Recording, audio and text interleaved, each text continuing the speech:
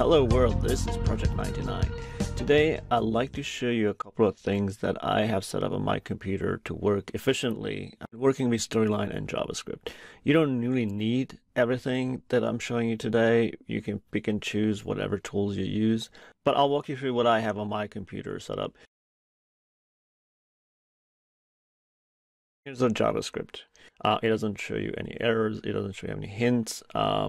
This is really just for copy pasting things when you're really sure of how to write. So generally I don't write code here from scratch unless it's very simple again and know it's going to work.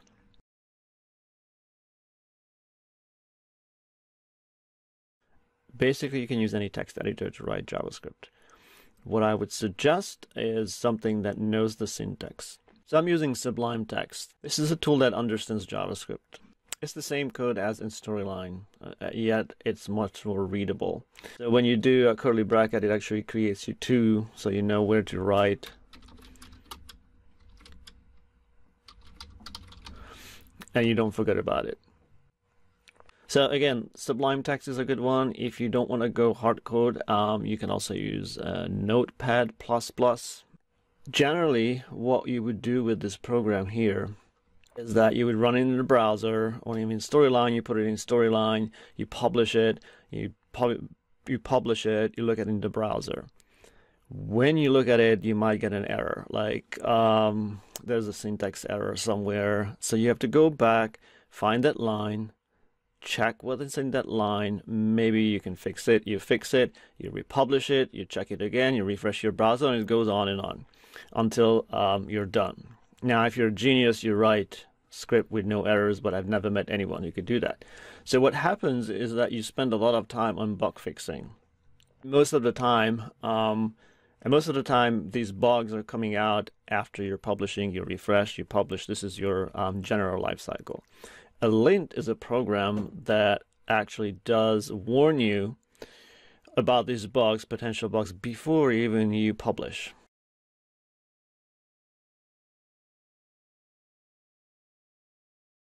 So let's say this is my code in JavaScript. I have this variable here, my text, and I want this text to be hello world.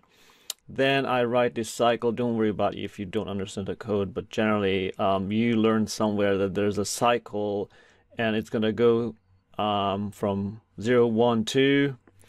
And so basically 3 times repeat this little thing here. So 3 times we're going to show alert, show some pop-up window. We're going to show it hello world.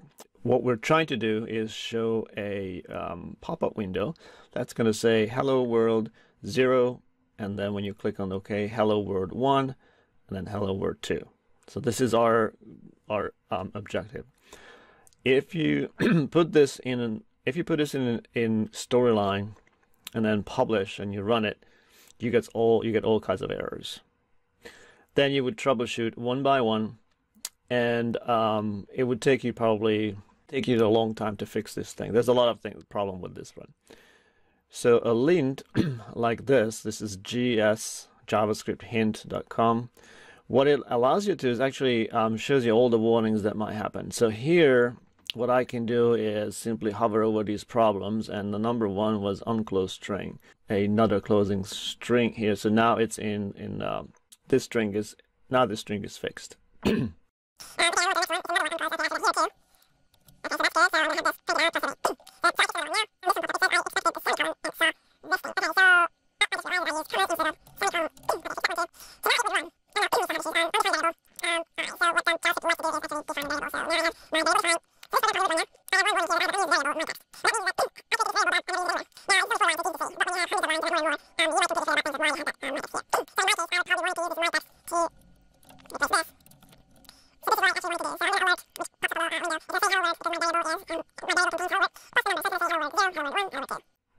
And I can see there's no more errors here.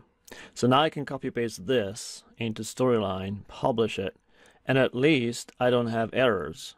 It might not do actually what I wanted to do, but at least it doesn't have errors. So this is a lint program.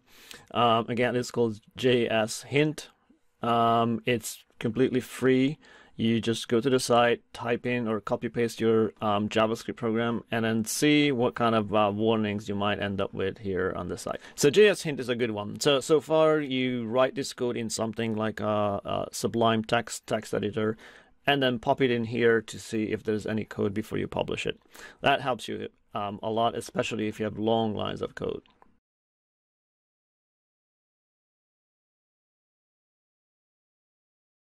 Now, the third one, the third tool that I'm using often is another online tool called JSFiddle, JavaScript Fiddle. If you like fiddling, this is a very useful tool. This is going to be your HTML. This is going to be your site content. So this is basically what you would see in the web page if you look at the source code. This is the JavaScript part. This is where you have your JavaScript code, and this is your CSS, so basically the styling of what it should look like. Again, so the content of this site comes from the HTML.